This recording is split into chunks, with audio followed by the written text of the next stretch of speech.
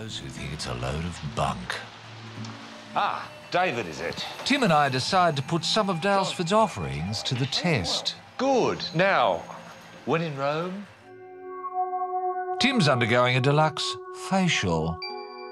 I'm being told my future. Now, if you look at your lifeline, it starts here, it comes right round there. Would normally indicate that John will probably live well into his 80s, could make 90, could even make 100. The next line is your headline, which is this one that runs across your hand. Just indicates to me you're actually a very smart, very intelligent man. But would you say to a chap who hadn't been blessed with these lines that you would say, well, I can tell by this that you're a rather dull fellow? No, we'll skip over it.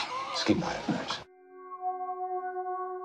The next card I pull is the Chariot card, which is the beginning of a new journey. Everyone's on a journey, i.e.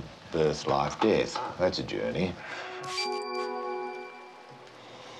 The influence of children in your life. Yes. Now, I didn't check on your hands whether you had children. No. Well, have a go.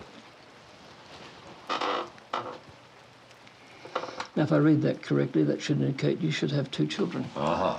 OK. How many do you have, John? None. Good. If there's any specific questions, please ask them. How will this